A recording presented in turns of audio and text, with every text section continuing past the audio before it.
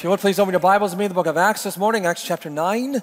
Acts chapter 9 as we excitingly start a new series on Acts chapters 9 through 12 that we're calling Unstoppable, Advancing the Gospel, One Opportunity at a Time. My name is Matt Brooks. I'm the senior pastor here at First Baptist Church, Broken Arrow. I want to remind you that our creative team has put together a devotional that walks right alongside the sermon you're about to hear from me in Acts chapter 9. If you're interested in that this week, as you continue to follow Jesus, text the word sermon to 45776. I want to talk to you this morning about the effects that movement has on your life. To me, one of the most amazing things about going to the ocean is not just seeing the grandeur or the expanse of this body of water that is endless, but it's also the amazing consistency of the waves. Each and every day, no matter what time of day, no matter where you are, they're always coming over and over and over again. It doesn't matter where you are or what you're doing, they're coming. That's exactly what the gospel is doing in Acts chapters 9 through 12. That God's people are going to take an intentionality among themselves. They will do whatever God asks them to do, and they will share the gospel with whoever God asks them to do. And the world has never been the same since. May God do such a work in and through us. You know, the Bible reminds us that God links both our body and our mind and our heart. And studies have demonstrated this truth. In fact, I read an article this week from the Harvard Medical Journal that was linking the effects of physical health on mental health. That the more that you intentionally move, that the more you proactively each and every day have a way of life of doing something physically, it actually increases your capacity mentally in two ways. Number one, it reduces anxiety and depression. It also enhances proteins in your minds that fuel your nerve fibers, which help with cognition or critical thinking. The more you move, the more clearer you'll think. Well, what can't God do through us then spiritually if we have this mindset? That whatever God is asking us to do and whoever we desire to share the gospel with, God moves through faith. And that's exactly what I want to talk to you about today from Acts chapter 9, verses 32 through 43. We got to get moving. Tragically, most people don't. In fact, someone said it well when he said, some people make things happen. Other people watch as things happen. Most people don't even know what happened, right? May it not be said of us. May there be an intentionality among us to be sensitive to what the Spirit is leading in us. To do whatever it is He's asking us to do, to share with whoever He's asking us to share. Let's get moving. Now, when we come to Acts chapter 9, a lot has happened. We have arguably the greatest conversion in the history of the world in Saul of Tarsus in Acts chapters 9, verses 1 through 31. Overwhelmingly, it is not just the display of the risen Lord Jesus Christ. We serve a God who is alive, not dead. But it is also the faith of God's people. A man by the name of Ananias that ministers to Saul in this critical season of ministry that sets the trajectory for the Apostle Paul being the greatest missionary, the greatest theologian, the greatest disciple maker the world has ever known. Overwhelmingly up until this point of the book of Acts, Acts has been dominated by a man by the name of Peter. Peter, who is the unquestioned leader of the disciples during Jesus' earthly ministry, is now the leading apostle.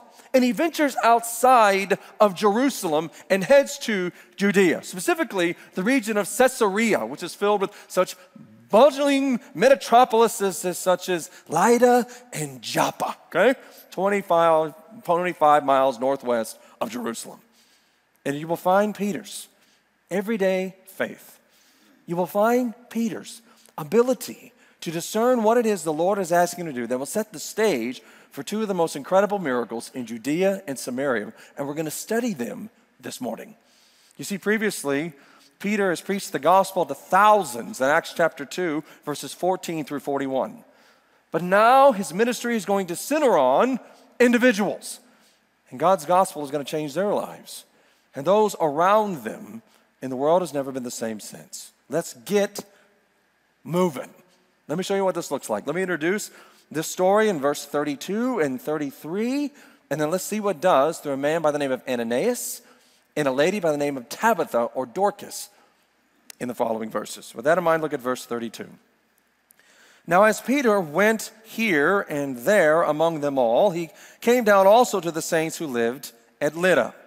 Now, we've not heard from Peter since Acts chapter 8, verse 25. And though his ministry is not publicly noted, it was privately thriving.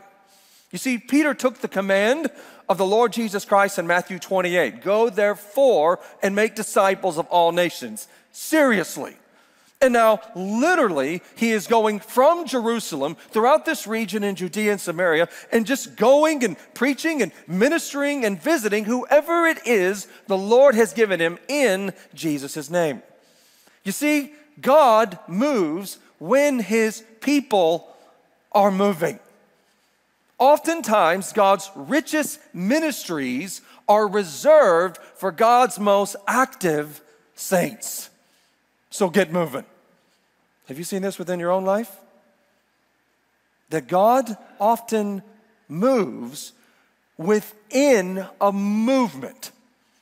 That God is already at work. And so you taking an intentionality, you being open to whatever and whoever the Lord says go share the gospel with, in Jesus' name, God tends to bless that work. Is there an intentionality on our part to move where God is working? Would you say that is true of your life? Would you say it's true of your life that there's an intentionality to be involved in what the Holy Spirit is doing? You say, well, what does that look like? Well, can I tell you that we're here to help? You know, it's our desire to reach beyond and beyond by multiplying disciples to follow Jesus. We want to make disciples and make disciples that follow Jesus. That's our mission. But we've also detailed a path, an intentionality of steps toward a movement to fulfill our mission. And so we want you to engage in worship as a way of life. We want you to be in a group as a way of life. We want you to invest in a few as a way of life. We want you to give it away, as most of these disciples in the book of Acts did, as a way of life. But we also want you to make an impact. Now, primarily, we set that up through Next Steps 101 and Next Steps 201. Next Steps 101, which is the next meeting is June the 4th. You can sign up for this right after our church services. Is a wonderful place where you'll hear our mission and vision. You'll hear this path that I just outlined in more clarity. You'll get to meet our staff. But there will also be an opportunity where our Next Steps team will come alongside and begin a conversation in this journey of what God is moving in your life. And you will begin through this journey, through this place assessment, to in Next Steps 201, know who you are, what are your passions, and how specifically God can use those to fulfill the mission he's given his church. I can't think of a better time than right now to move where God is moving. So where is he moving you? We would love to have that conversation. Let's get moving. Peter did, and look who we found in verse 33. There he found a man named Ananias, bedridden for 8 years, who was paralyzed. Now Peter's in Lydda, and he finds a man named Ananias who was paralyzed or immobilized for 8 years, more than likely as a result of a stroke or some abnormality. Ananias, in my opinion, is a Christ follower. He had heard of the gospel work through God's people in Jerusalem. God's people, who we don't even know about, were faithfully sharing this gospel from the region of Jerusalem to now the coastal regions where Lydda is. This man heard the gospel. This man, even though he had a physical ailment, God had already taken care of the spiritual element. That though this man was immobilized, paralyzed for 8 years, 96 months, 2,920 days, it is well with his soul on the inside. And it's within this synergy of these tensions that this man is struggling, that this man is dealing with suffering and social restrictions and hygienic difficulties and even emotional distress or depression due to this illness. But yet God is going to use this man. God is going to take a man that the world saw as useless, and God is through Christ going to make him useful. He can do the same with you. That God can take our pain, our suffering. That God can take our frustrations God can take these things that we're working through, what seem as miserable, and can use it to display his miracles for his glory. God had a purpose for Ananias. There was a purpose for this illness. And it's all of these things that you and I celebrate in the gospel. It is all of these things that you and I celebrate, that the greater miracle has already been cured through faith in the Lord Jesus Christ. That regardless of what's going on outside of us, the greatest miracle is on the inside. And that God has saved and transformed our hearts. And it's this assurance of this gospel that dominates this narrative. That it is only through Christ do bad things turn out good, God things always last, and the best things are yet to come. Can you be assured of this truth? That whatever it is in our lives that are miserable, God can set the stage for a miracle. That God, by his grace, can turn bad things into good. That God then blesses us with God things that will always last, that will always persevere in our sanctification unto the Lord. And for a Christian, for a Christ follower, the best is yet to come. Take heart, O church. We are one day closer to glory. We are one day closer to seeing our King. We are one day closer to no pain, no shame, no distress, no anything else that does not glorify the Lord, but all things will be made new in him. Paul tells the church of Rome in Romans 8, verse 28, "For I have learned that all things are for my good then, and God's glory." God is going to take Ananias, and through Peter, he's literally going to be the third person that is immediately healed by Jesus Christ himself in the book of Acts. Look at verse 34. "And Peter said to him, 'Ananias, Jesus Christ heals you. Rise and make your bed.' And immediately he rose." Now notice Peter didn't ignore this man. Peter didn't reject this man like others. No, Peter engages this man. And he identifies his malady. And the order of words is very significant here. It is transformingly, Jesus the Christ is at this very moment healing you. That Ananias tells this man that Jesus Christ himself is completely healing this man, not Peter. Why? You see, Peter wanted to make sure that there were no confusion. That this power did not come from Peter. That this power came from the Lord through Peter. You see, Peter didn't want Ananias or anybody else following Peter. He wanted this man to continue to follow Christ. In fact, did you notice that Peter immediately tells this man to do something after he's healed? He tells him, "Arise, get up, spread your bed, prepare your table," literally in the original languages. The impetus is, get going.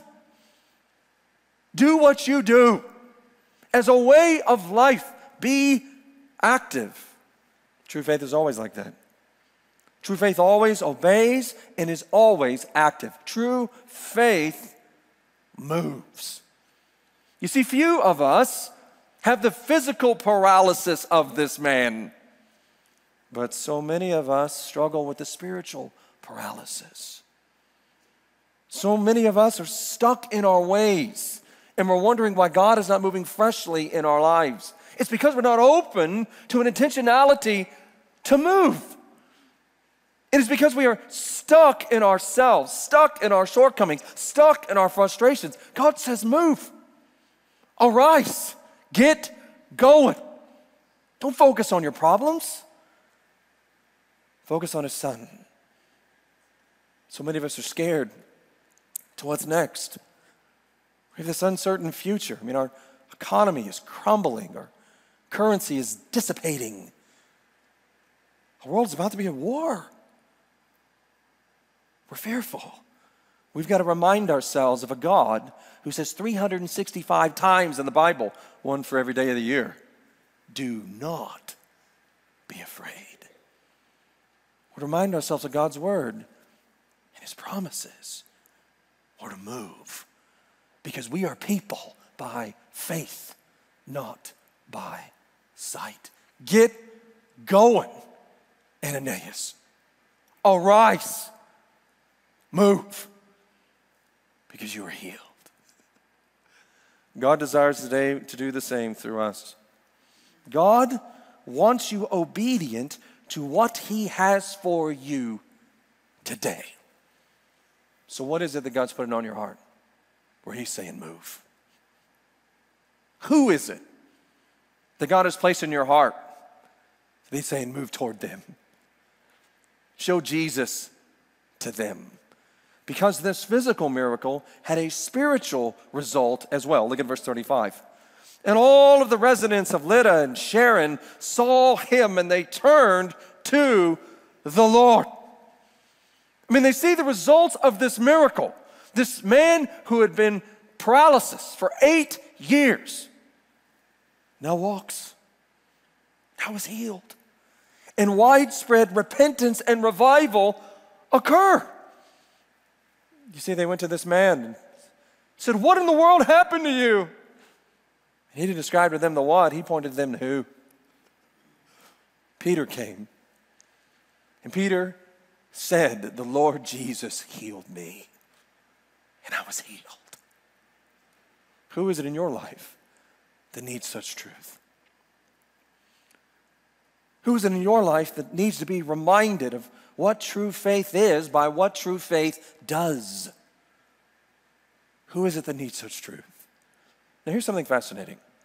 In the grand picture of God's providence, the prophet Isaiah, in Isaiah 35 verses 1 through 2, 700 years before this miracle, had already prophesied that this would happen. The prophet says in Isaiah 35, 1 through 2, "For the wilderness and dry land of Sharon shall be made glad, for the desert place will bloom, for they shall see the glory of the Lord, for they shall behold his majesty." It was the power of Christ through Peter that powerfully moved in and through this community. And their worlds were never the same. And can I tell you, our God desires to do the same right now, right here. That God is asking, are you ready? Are you available? What is it? Who is it? Move. You see, fruitfulness for God is related to faithfulness to God.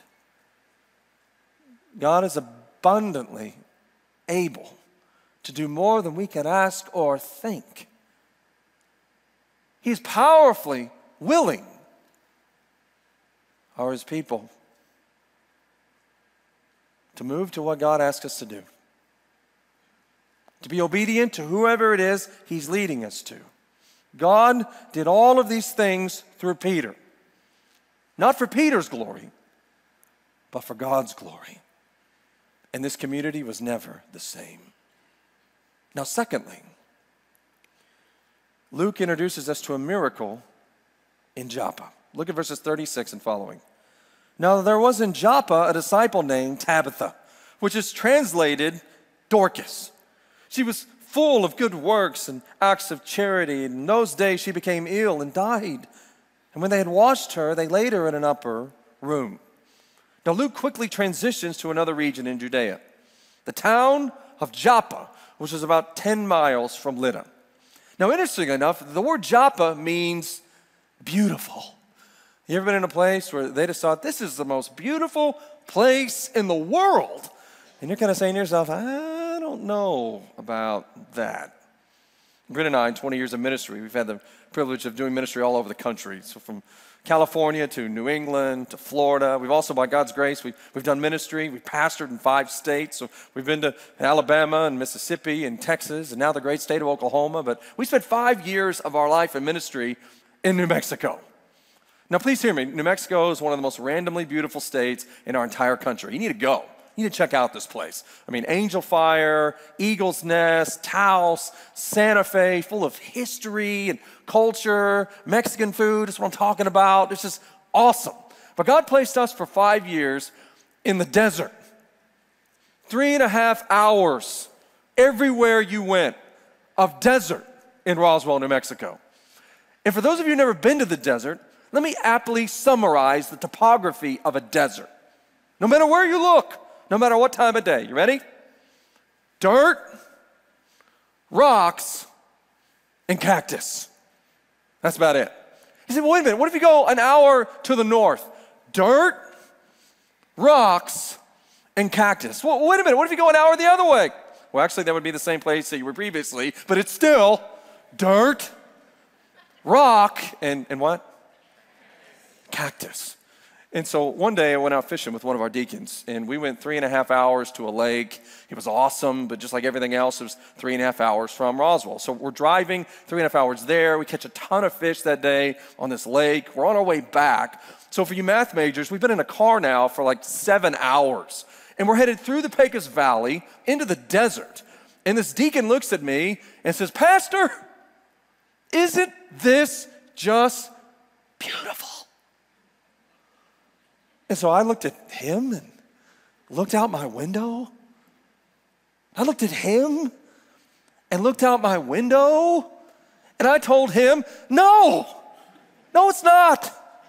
There's just dirt, rocks, and cactus. It is a very ordinary place, but be encouraged. Because God can do extraordinary things in ordinary places. You see, many of you may be like me most of the time, and you may be in an ordinary season of ministry, an ordinary season of your life. You're just being faithful to the everyday, ordinary things. Do not ever forsake what God can do with the ordinary. Do not ever forsake what God can do by your faithful prayers daily by faith, until they become sight.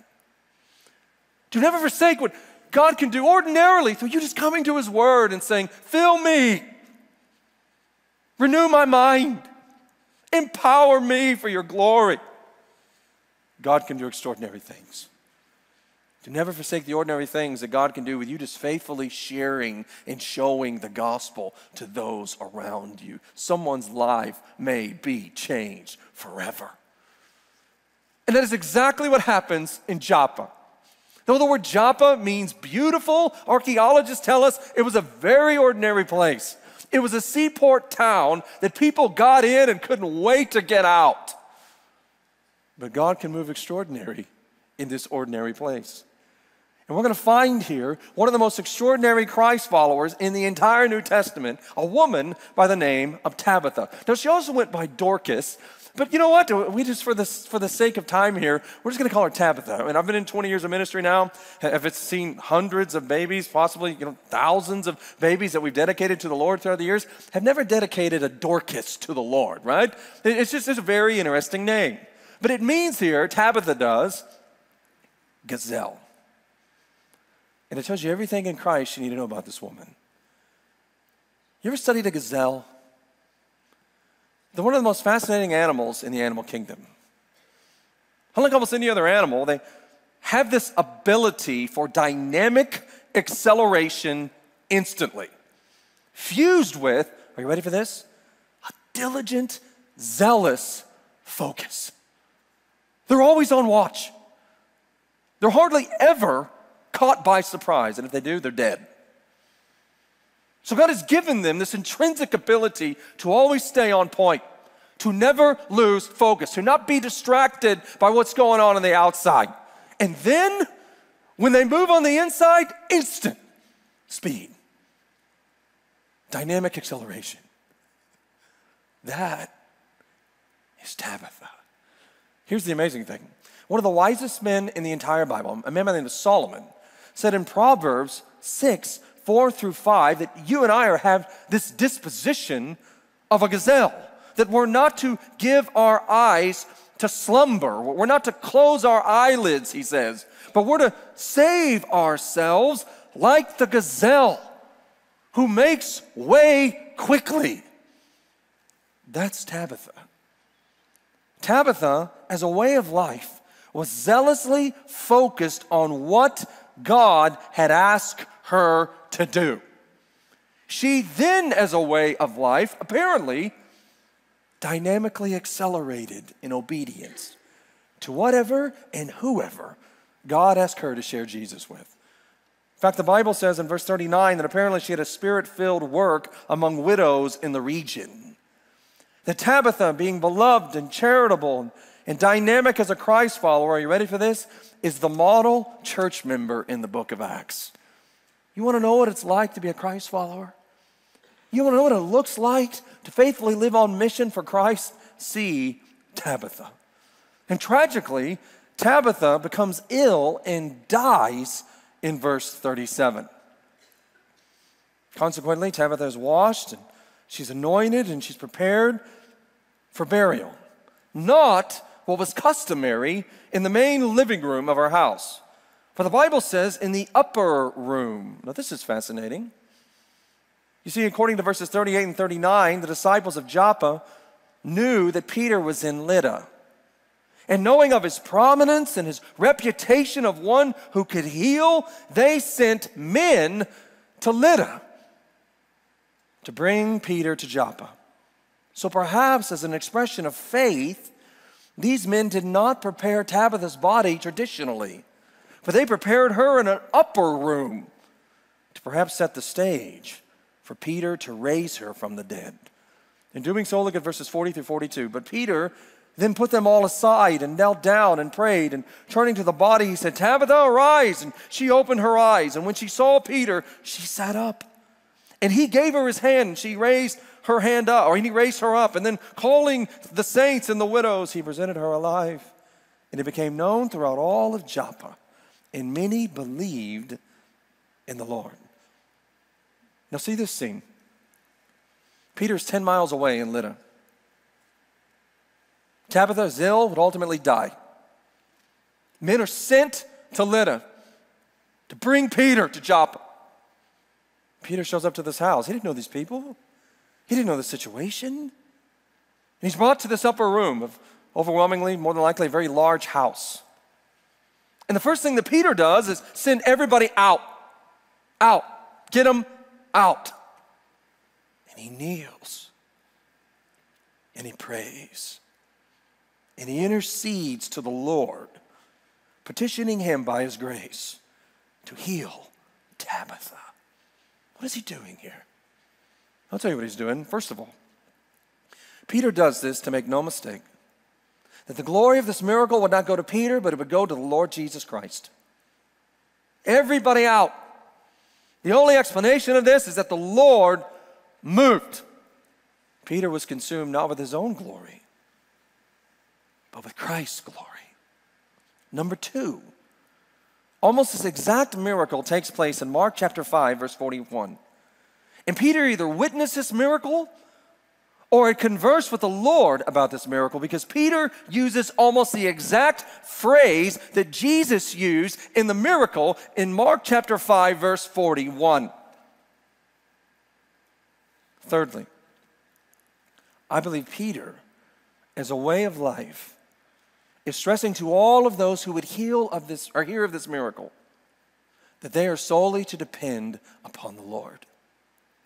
That our power rests in the Lord.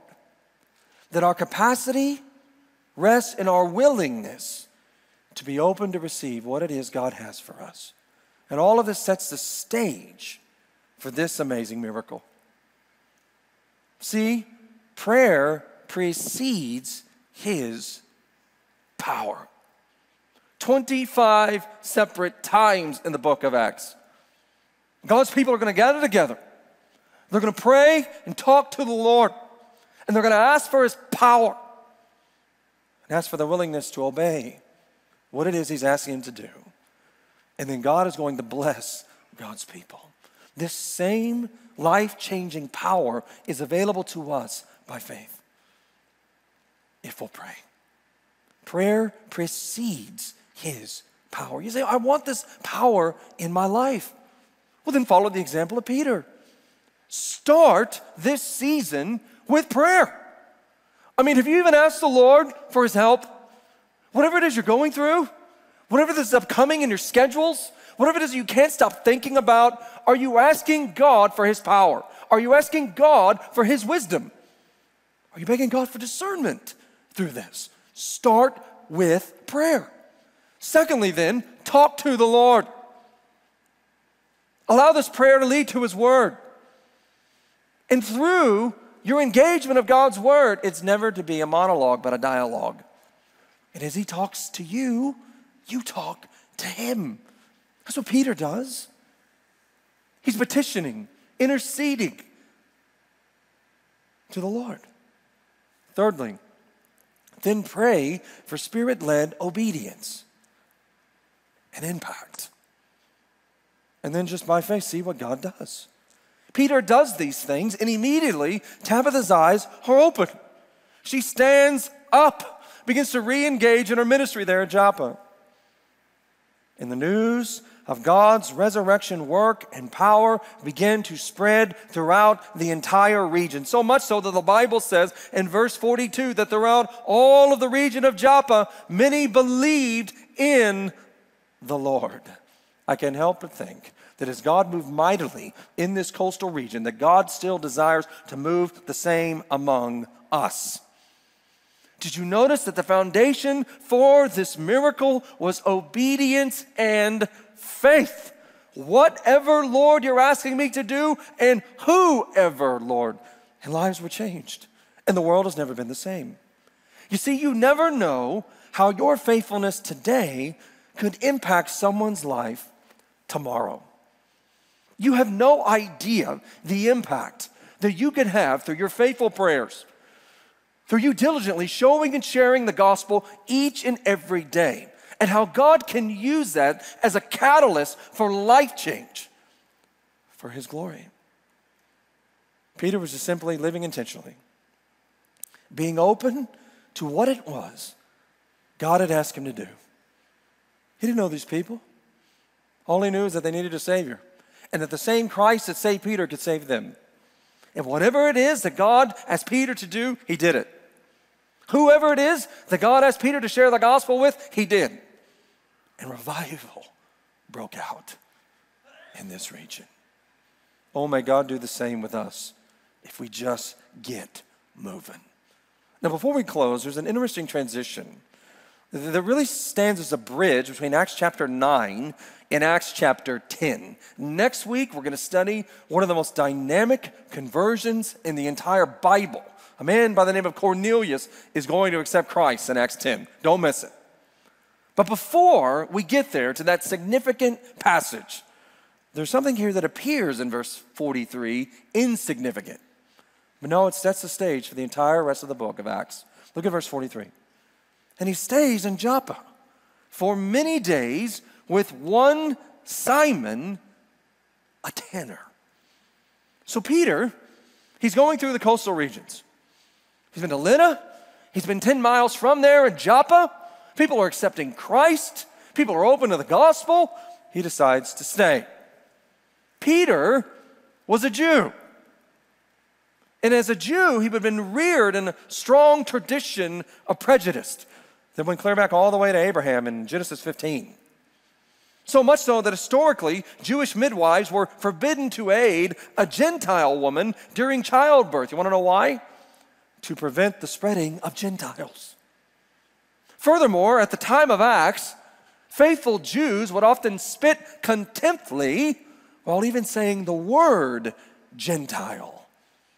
Yet here, after all of these miracles, Peter stays with Simon, a Gentile. He stays with a man who has a profession, was a tanner. You say, well, what does that mean? As a tanner, this man would have been deemed unclean because he dealt with the carcasses of dead animals every day, a practice that was prohibited by Jews in the Mosaic Law. Additionally, this man lived outside of Joppa. He would live by the sea because he needed seawater to tan the hides. So he was an outcast. He was an outsider. He wasn't part of the crowd. He wasn't someone who was in the club. He didn't know the handshakes and the mojo and everything else. No, this man was hanging out, was an outcast of society, was an outsider.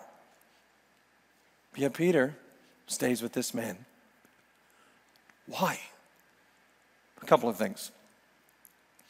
This man living by the seaside and working daily by the seaside was more than likely, by necessity, also a fisherman. He would have to catch fish to live, would he not? And so as Peter, formerly a fisherman, began to connect with this man, and wouldn't you know it, knowing Peter, it wasn't too much time that went by before they stopped talking about being fishermen and how Jesus had called them to be fishers of men.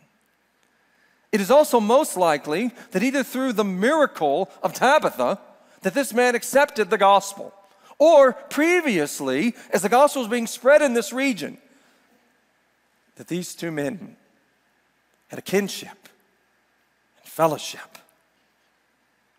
That Peter, through the gospel, was living out this truth that our God is a way of life, makes outsiders insiders through faith in the gospel of the Lord Jesus Christ. That God desires to show saving grace to every race. And Peter demonstrates this by staying and fellowshipping with this man. I can't think as you leave here today, and as you've heard about this faithful movement of God through the moving of his people, that God will begin to impress on your heart what he is telling you to move toward. Secondly, who he is telling you to move toward.